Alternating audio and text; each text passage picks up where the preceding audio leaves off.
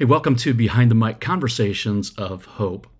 Well, on November 1st, just a week before the midterm elections, I sat down with Anne Graham Lotz. Anne is the daughter of Reverend Billy Graham. She is the founder of AnGeL Ministries and is the author of 11 books, including Just Give Me Jesus.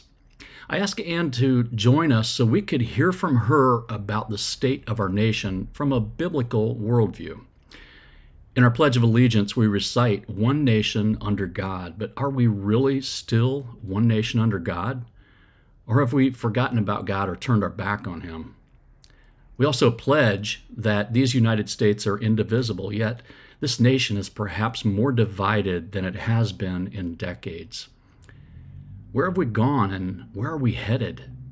And what does God have to say about the United States of America?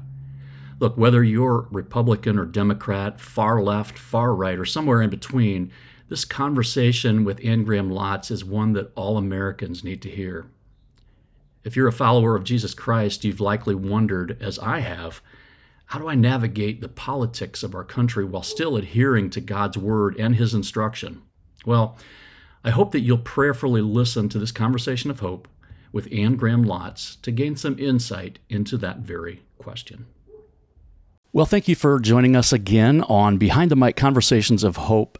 My name is Mike Stone. I'm your host, and I don't know the words to express my honor for having our guest on today, Anne Graham Lotz. Anne, thank you so much for being with us today. I'm so glad to be with you, Mike. Thank you for asking me. Absolutely, and I am so grateful too. You are getting over COVID, and man, I feel terrible. You are working overtime here, and I'm so grateful. We're going to make this as easy as possible. But when I think of the Graham family, we see pictures of you all growing up, and you're always in your dress, and the boys are always dressed up nice. And I just picture them, you all sitting at the table and obeying and never having problems. Was it that way? I remember Dr. Robert Schuller interviewing me once at the Crystal Cathedral, and he said, in his very preacher's voice, Anne, what was it like when you got up in the morning in Billy Graham's household, and what's the first thing you did?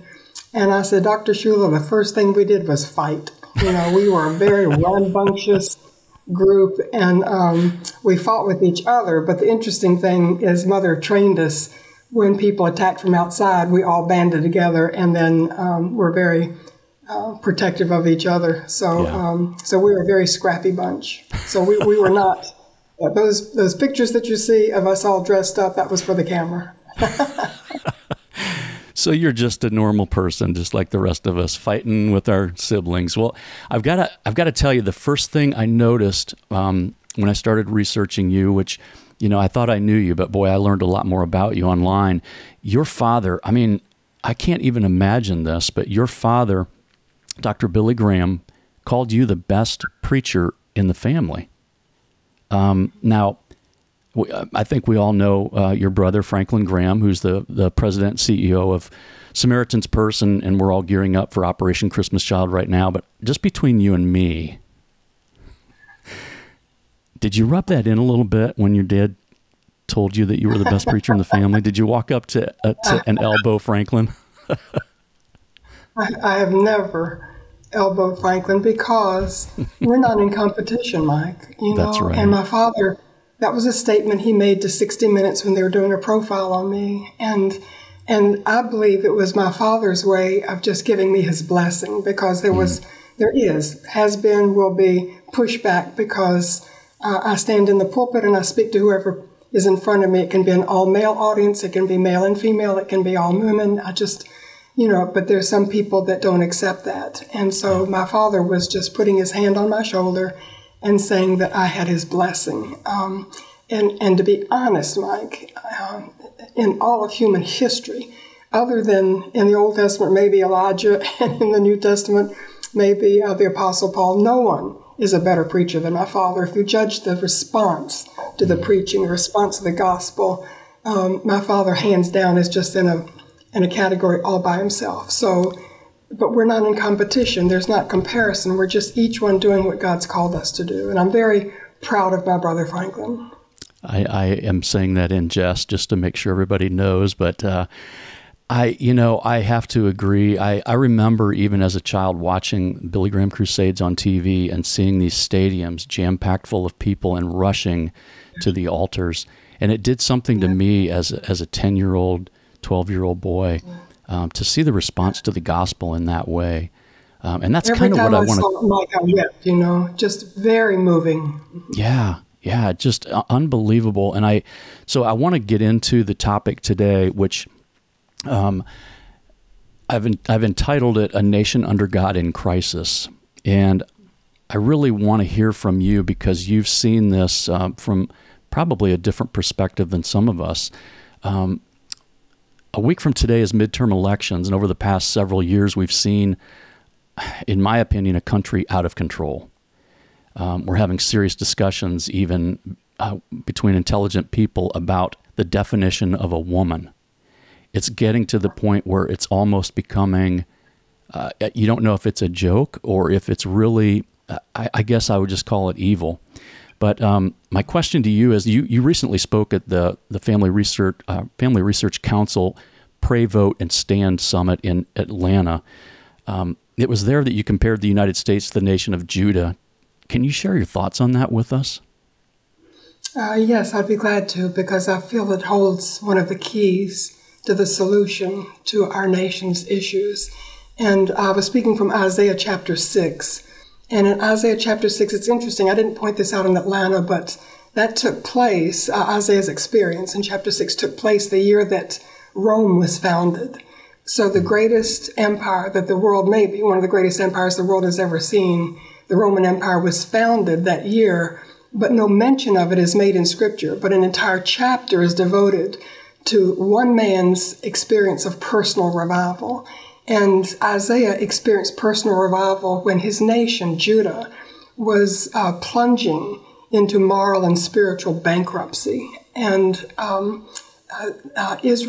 Judah was in crisis. And at that moment in time, Isaiah, instead of wringing his hands, instead of pointing his finger at others, instead of, complaining or crawling up in a ball and going back to bed, instead he looked up.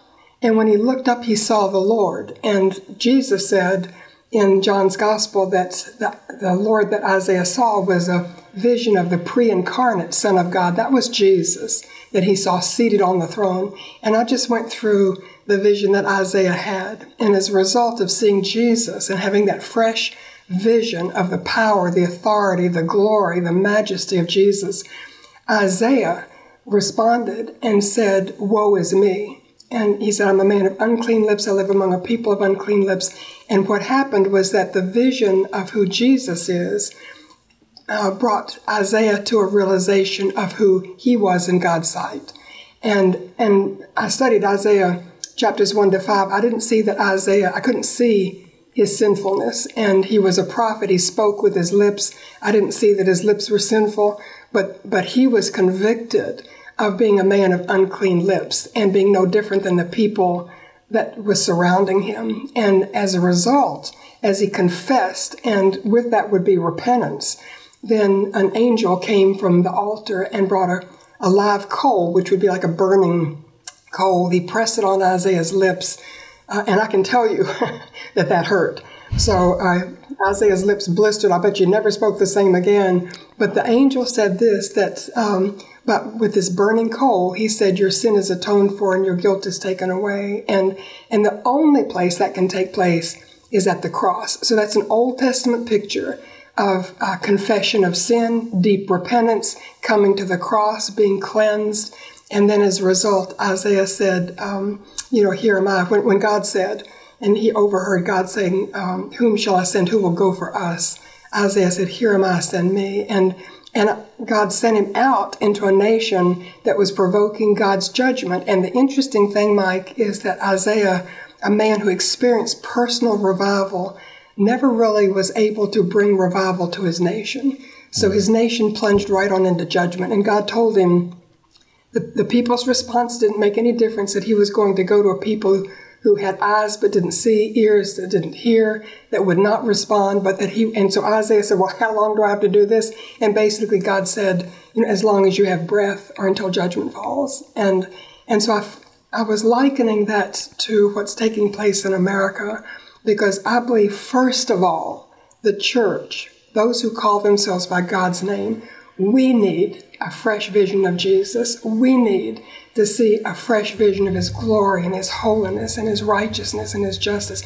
We need to see ourselves in the sin in our own lives. We keep pointing our finger at others, and it's so easy to do, Mike. I look at the news. I can hardly watch and listen to the news. I get the headlines, but what's taking place, not sure when your podcast will be, but yesterday was Halloween from when we're recording this, and the things that took place on Halloween are jaw-dropping. The blasphemy, the obscenity, it's just stunning. And so I look at all of that, and I think this is a time for God's people to look up and to have a fresh vision of Jesus, to remember who is our Lord, who is our King, who holds the answers, but first of all, to look into ourselves and ask him, what do we need to turn from? Because we're promised that if God's people called by God's names humble themselves, pray, seek his face, and turn from our wicked ways, then he'll hear our prayer, he'll forgive our sin, and he will heal America. So the fact that America is so not healed, I put that right at the door of those who call themselves by God's name. It's time for us to return to God in deep contrition and repentance. And Joel chapter 2 says, if we do, who knows, but even at this late date, God would return and bless us. Amen. Yeah, that is also the cry of my heart. We see things that were largely unacceptable to even talk about just 30, 40 years ago. Now being the center of highly charged conflict in our nation. What do you have to say about those kinds of things? I'm talking about like abortion, homosexuality, even gender dysphoria. As believers, how do we grasp that? How do we function in a society that is fighting over those types of things? I don't think we need to fight. We need to stand, and we stand on the truth. And the truth is God's word, which does not change. The Bible says it's forever settled in heaven. Jesus said not one jot or tittle would pass away until all would be fulfilled. So if you go back to the beginning of Genesis, God created us male and female. He makes no mistakes. And God gave Eve to Adam and said, they would be bone of bone, flesh of flesh. That's those whom God puts together, let no man put asunder. Jesus affirmed what we now call traditional marriage between man and wife in the New Testament when he was asked about divorce, and he just affirmed marriage. And the fact that God is the creator, that we did not evolve. We did not come from some little prehistoric blob in some, pool out, whatever. We're created by God for a purpose. We will be held accountable by God for the way we live our lives and the way we receive his Son. So our lives are not cosmic accidents. Our lives have eternal meaning.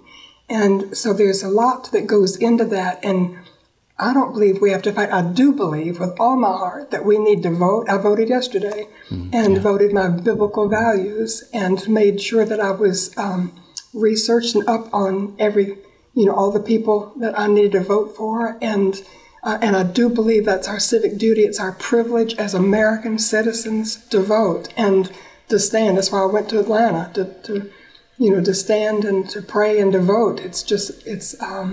We don't want to relinquish that right. At the same time, I think it's a time to take a stand on the truth and not back down. So we don't have to be obnoxious. We don't have to be belligerent. We don't have to be confrontational. But we need to take a stand. So the podcast, this recording will come out on November 14th, so it will be after the election. I think about going back to reading your Bible in school, being attacked in prayer, being attacked in school, and even the Pledge of Allegiance just not too long ago. There was a teacher who wanted her class to pledge allegiance to the pride flag. And has America recently started to reject God? Growing up in the 70s, it seemed like every family went to church. You know, everything was reasonably calm in our country. Has America recently started to reject God, or has it always been there and it's just being realized? What are your thoughts on that? Well, sin has always been there. You know, Satan has always been there. Pride has always been there. Rebellion has been there since the Garden of Eden.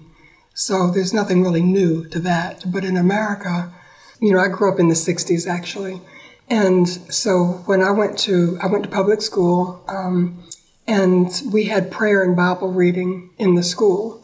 And then they said we couldn't do that as in the classroom, so we moved it to early morning on Thursdays. It was sponsored by the Fellowship of Christian Athletes, and we had about 800 kids that would show up for prayer and Bible reading. Wow. In the assembly room. And so I think, you know, behind all of this, Mike, is not Democrat or Republican. It's not liberal or conservative. Behind all of this is Satan himself, who hates God, hates his people, wants to destroy as many of the people that he can because he knows God loves the whole world, so he's wanting to destroy us. And he began in the 60s, and I believe he was in back of it, but he's used people to accomplish his ends. Sure. And to remove prayer and Bible reading. And then that just gradually led in that same decade to abortion. And then that, you just see it's almost like dominoes. Mm-hmm. And I believe in the last decade anyway, maybe less than that, it's been like an avalanche. And I will say this, that I think when you distance yourself from the truth, when you distance yourself from the Word of God, then something has to fill that void. And Romans 1 indicates that when you back away from God, you refuse to acknowledge him as creator, you refuse to thank him, you turn to, evolution, four-footed beasts, and substitute something for the creator, and then you begin this downward spiral of sin, and each step of that sin you refuse to repent, you refuse to return to God. In the end, he turns you over to what he's called a reprobate mind, which means that you no longer think straight. Yeah. And so a lot of these people that are now in leadership positions, they're not thinking straight. And in a sense, I can't blame them because they have no fear of God, so they have not even the beginning of wisdom. They're operating according to their own common sense, which is foolishness according to what God's wisdom and God's truth is. And so we're living at a very, I agree with you, we're a nation in crisis. I'm not sure we're a nation under God anymore. I believe he's backed away and he's allowed us to just live according to our own devices, which is what we're seeing as our nation is crumbling. We have forsaken that foundation of faith in the one true living God. We've forsaken the truth, and in its place, we've substituted our own thoughts, our own philosophies, our own boutique religions, our own, what we call common sense or contemporary wisdom, and it's all foolishness. And I would like to ask our leadership in America, how is it working for you? Yeah. Our inflation is out of control, gas prices soaring, we're being invaded at the southern border, we're fighting on the streets, people killing each other, there's a political polarization, and you can blame it on whatever, but it's an absolute chaotic mess. And I believe it goes right back to the fact that we've forsaken the God of our fathers. We've forsaken that foundation of faith that our forefathers laid so carefully as they founded this nation. And the only solution, yes, we need to vote and vote your biblical values, but the only solution, I believe, if we're under God's judgment, if he has backed away, the only solution is to repent of our sin, return to God, and ask him, please, to return to us as a nation. Yeah. You know, we've done several podcasts just recently. In fact, we just ended a series on pornography. I work at an organization called Covenant Eyes, and it was not until I started working there that I realized the depth of the problem with pornography in our country, just that one issue alone, and how it has such tremendous infiltration into the church.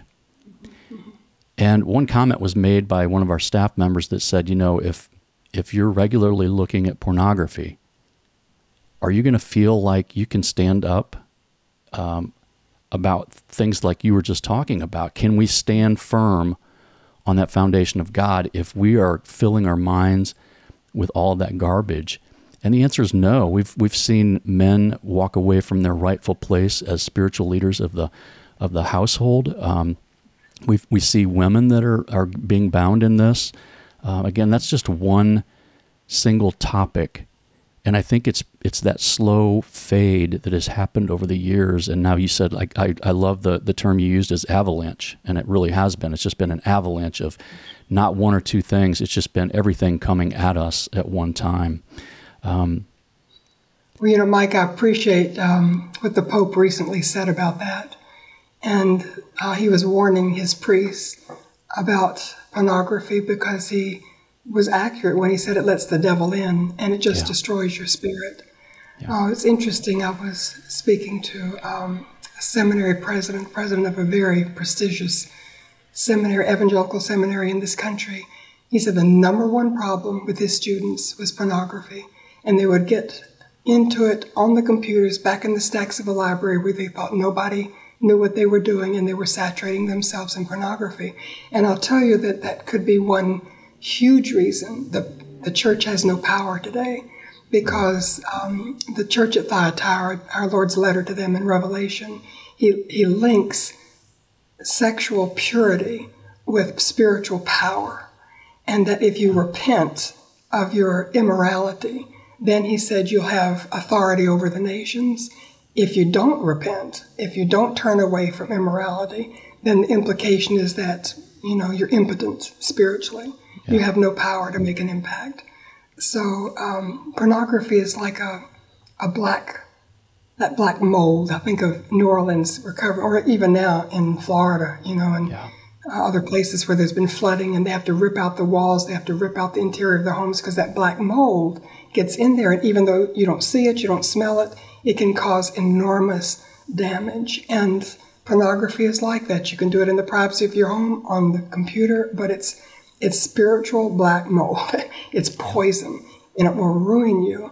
And I know people in spiritual leadership. I know people on the platforms. I know preachers who have dealt with it and have overcome it. It is possible to be freed from that addiction, but you have to turn to Jesus. And it may be that you need to have somebody pray over you. I know 2 preachers right now who are involved in it, and they had to go to somebody who really prayed over them and helped release them from that addiction, because it is demonic. And I believe the demons use that to grab a hold on a person's mind, emotions, everything, to ruin the person, to destroy them as far as their impact on our society at large. But you can be set free. Oh my goodness, where the Spirit of the Lord is Lord, then there's freedom. You can be set free from that addiction. Amen. And we're still a ways away from a new presidential election. But if we elect a God-fearing president in the next election, will that turn our country around? I pray that we do elect a God-fearing president in the next election, because the fear of God is the beginning of wisdom. And we desperately need leadership at the very top on down that has God's wisdom, surrounds themselves with God's people, to strengthen our faith in God. But if, Mike, our nation is under the judgment of God, then the solution is not political, and it's not educational, and it's not environmental, and it's not military. The solution is spiritual. And Isaiah cried out. He said, "Come, let us reason together. Though our sins are like scarlet, they can be white as snow." And we need to come as a nation, I believe, but let the church lead the way. Can I just say, call out to pastors and Christian leaders. Let the church lead the way to genuine repentance. And if the church would love God with all of our heart, mind, soul, and strength, repent of our sin, love our neighbor as ourselves, put the gospel front and center, because God loves Democrats and He loves Republicans, He loves progressives, He loves conservatives, He loves homosexuals, He loves transgenders, He loves whoever else you can name. But like the woman caught in adultery, He says, "I don't condemn you, but go and sin no more." Because He knows when we repent of our sin and come to the cross that we're cleansed of our sin, we're forgiven, we're reconciled to God, there is freedom, there is blessing, the peace that people are longing for, desperate for, the joy. They're looking for joy in a bottle or in a drug or a relationship, but that joy is found in a right relationship with God through faith in Jesus. And we have the answer. But, I want to say, take the muffle off. Take the light out from underneath the bushel. Don't be afraid to stand up and to speak out for the truth with love and grace. One of the things, Mike, I've done is just such a small thing.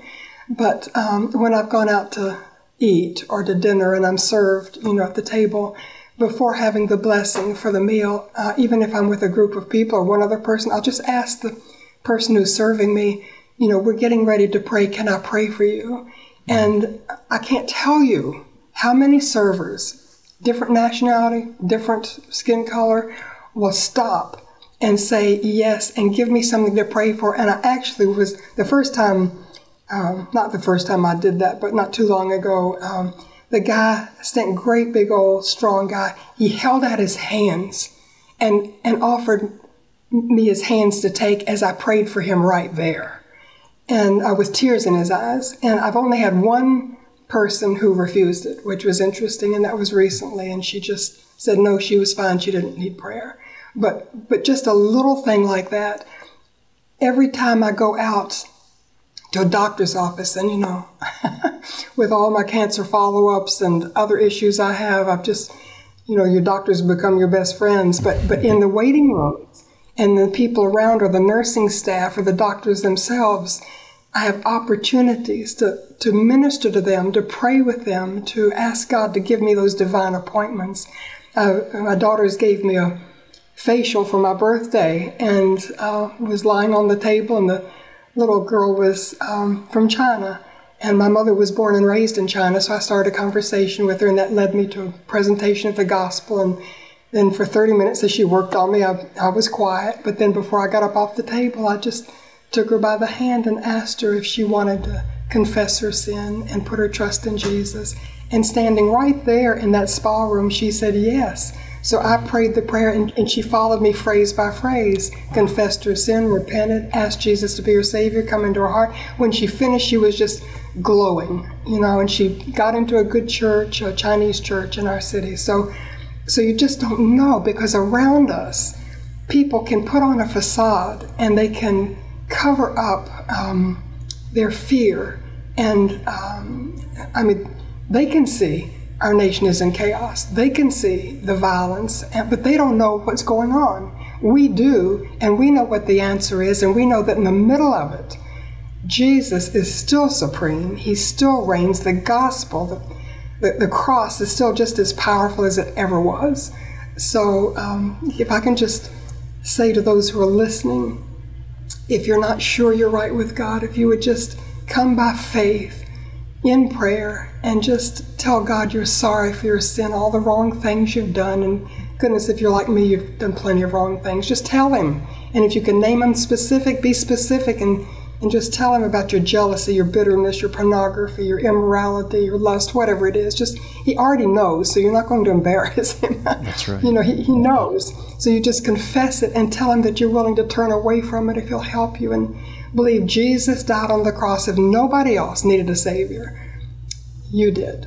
So just thank him for dying for you and claim his death to make atonement for your sin. Just like that coal from the altar, just that Jesus would press it against your ears, would you listen to, your eyes, would you look at, your hands, what you do, your feet, where you go, your heart, how you feel, your mind, what you think. You just ask him to cleanse you with his blood. And then believe that he rose up from the dead to give you eternal life. And eternal life, Mike, is not only heaven when we die, praise God, it is. This life is not all there is, we're going home. But it also means a personal, right relationship with God right here, right now. And so you've received, by faith, the eternal life that Jesus offers. Open up your heart, means the inmost part of your being. Invite him to come in as your Lord. Jesus will come in, but he comes in the person of his Spirit, his Holy Spirit. He puts his Holy Spirit in you so that actually you're born again into his family. You now have a new person living inside of you. Doesn't mean you don't still wrestle with some of the old things, but you now are a new creation. You're a child of God. You belong to him by faith through Jesus. He will give you peace. He will give you joy. He will give you hope for the future. And one day, oh, praise God, one day he's going to take us out of all this. He'll wipe our tears away. There'll be no grief or suffering or pain. And we're going to be home and we're going to live with him forever. So it's an offer you really shouldn't refuse. So I just invite you to put your faith in Jesus now. Well, and maybe, Mike, can I just say that what's happening in our nation is it gets worse and worse, and I've been warning for years now it's going to get worse, and I think it's going to get worse. And but maybe God is letting it get that bad, so we will look up. We will turn to him. We will ask for his mercy. We will repent of our sin. And as a result, maybe, oh, God willing, that he would redeem us, have mercy. Habakkuk says, in wrath, God remembers mercy. So maybe he would have mercy, but let it begin right here, right now with me. Wow, I concur with your father. You are an amazing preacher, and that was a great sermon. I'll tell you what, I totally believe everything that you just said, and I think one of the things that just struck me was just praying with the server at the restaurant. I think that's where the church has been missing it, is that we feel like we're okay knowing that we have, I've heard it called fire insurance, as long as I'm saved, then I can just coast through life. That's not what God has called us to do. We are here to be his hands and his feet. And I pray with you that the church would rise up and say, we're not going to fight, but we're not wavering. And this is the truth, and we're standing on this truth. And as we go through our world, there are people all around us. I think of so many books that I've read that talk about the spiritual behind the physical, and how we should be able to see through that, through the Holy Spirit, to see people's hearts and how they're hurting and how they're searching for something. And we have the answer, just like you said, Anne. And I just encourage our listeners and those who are watching, if you are in the church, let's don't be hypocrites, like so many people have called us over the years, but let's stand firm on God's word and not waver, because we have the answer. We know that, hey, we know where we're headed. Your parents are there. My father's there. I'm looking forward to that day, but until then, we have work to do. That's right. I was going to ask you if there's any hope for our country. I think you've answered that, and so grateful. There's hope. There's hope in Jesus. He's the living hope, and so if we turn to him, we pray he will return to us. But there's also hope for the future, and that this life is not all there is. This is not my home. I'm a pilgrim passing through. This is wilderness wandering in a sense. And one day we're going to cross the Jordan and we're going to be in the promised land, which is heaven. And again, I'm so grateful. We're gonna wrap it up because I know that you're trying to save your voice there. I'm so grateful, and I know our listeners and watchers are so grateful that you took time out of your busy schedule to join us and encourage us. This podcast is all about hope for those who are in the Lord, who just need encouragement, and for those who don't know the Lord. And they came just to listen to you today, and I'm grateful for that. I'm grateful for your time. I would be honored, and by the way, we will put lots of resources from your website on the show notes. I want to make sure that all of those resources are available, AnGeL Ministries and all the things that you do. I'm so grateful for. But I would love to ask you if you could close us in this episode in prayer. Yes, I'd be honored to, Mike. Thank you. So, Father God, we bow before you and worship you as the one true living God, the creator of heavens and earth, God of Abraham, Isaac, and Jacob, Father of our Lord Jesus Christ. And we say that we love you, we look to you, we thank you that you have a plan, you have a purpose, and you're working it out. And when the world looks like it's falling apart, we know it's falling into place right at the feet of Jesus. So I pray right now for every follower of Jesus who's listening or watching, that God, you would, within them, set their hearts on fire, give them a compulsion to speak the truth, to stand up in love for the gospel, to share the peace and hope and joy they have in you in these dark times. Lord, we have the light, and as the darkness increases around us, then there's more of a contrast. There should be. So I pray that we will take the light out from underneath the bushels where we've hidden it because we're so intimidated. It would lift up the light of the truth, lift up the light of the gospel, lift up the light of Jesus. And so I pray for those even now who are listening who are not followers of Jesus, that right now, with all of their hearts, they would want to be, that they would bow in prayer and just tell you they're sorry for their sin. They want to turn from it. They claim Jesus as their Savior who died just for them on the cross, asking you to forgive them, receiving the eternal life you offer through the resurrection.